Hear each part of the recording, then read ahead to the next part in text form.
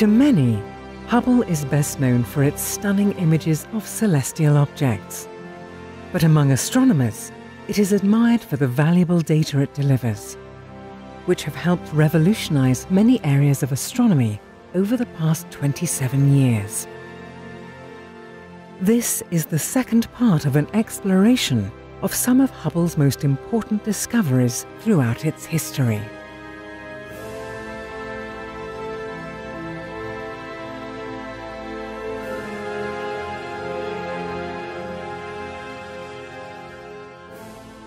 In the first episode, we saw how Hubble had explored the early universe, calculated its age, and helped in the search for the elusive dark energy.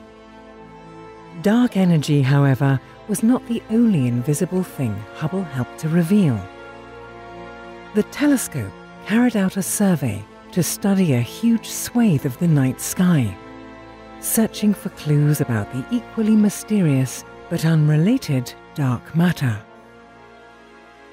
Astronomers used Hubble to create a map of everyday visible matter, from which they could trace the large-scale distribution of dark matter by studying how its gravitational presence distorted light in the images. Maps like these are a key step in understanding this mysterious component of the universe.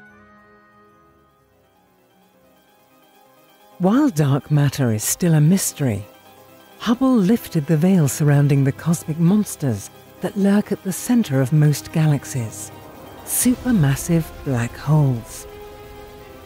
Using its spectroscopic observing capabilities, Hubble peered into the galaxy cores and found that the stars there moved in tight orbits at enormous velocities. This strange behavior indicated the presence of a truly colossal gravitational field produced by a supermassive black hole. This was the first solid proof of their existence. Today, it is known that black holes are located in the centers of almost all galaxies. Some of them are very active, consuming gas from their surroundings and even whole stars. In 2008, Hubble made something else visible for the first time. While studying the bright star Fomalhaut, the telescope discovered a tiny point of light in the extensive dusty ring surrounding it. Hubble turned its attention to planet hunting, taking the first direct, visible light image of a planet in another star system. While not one of its original science goals, Hubble has since made a name for itself as an exoplanet explorer, in particular studying exoplanet atmospheres. The chemical makeup of a planet's atmosphere leaves a unique fingerprint on the starlight that passes through it. In this way, Hubble analyzed for the first time the atmosphere of a super-Earth 40 light-years away.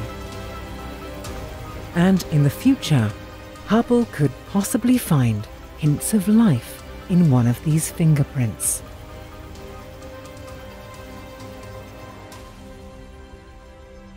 Beyond discovering and imaging exoplanets, Hubble has also revolutionized our overall understanding of planet formation.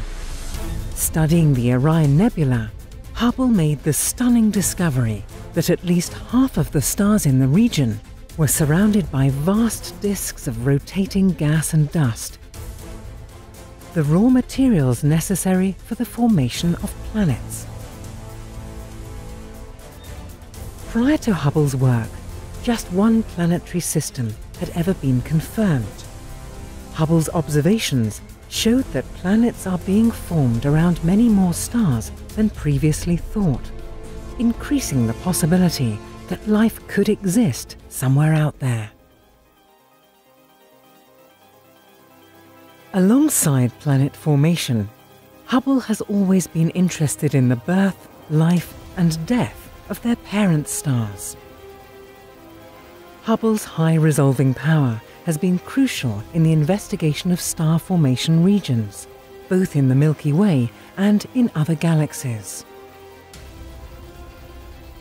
And its infrared capabilities have allowed it to peer through the thick clouds of dust and gas present in these regions.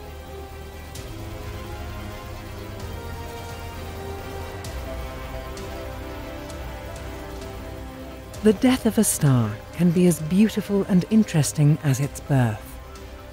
Hubble has observed both sun-like stars as they come to the end of their lives in the form of planetary nebulae, and massive stars experiencing explosive deaths as supernovae.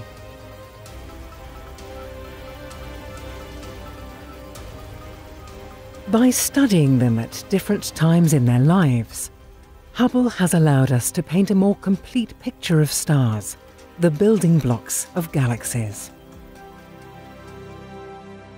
Throughout the last 27 years, Hubble and nature itself have continued to surprise us beyond our wildest imaginations. And there is no doubt that they will continue to do so in the future.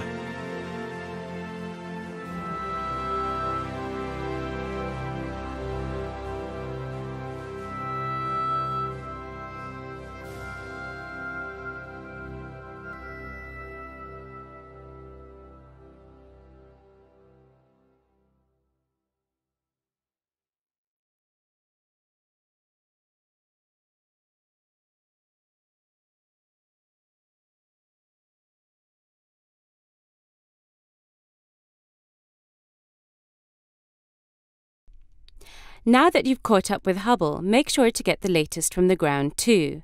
The ESOcast highlights the best of the European Southern Observatory and its powerful telescopes that observe from high in the Chilean Andes, at the Southern Hemisphere's best-known sites for astronomical observations.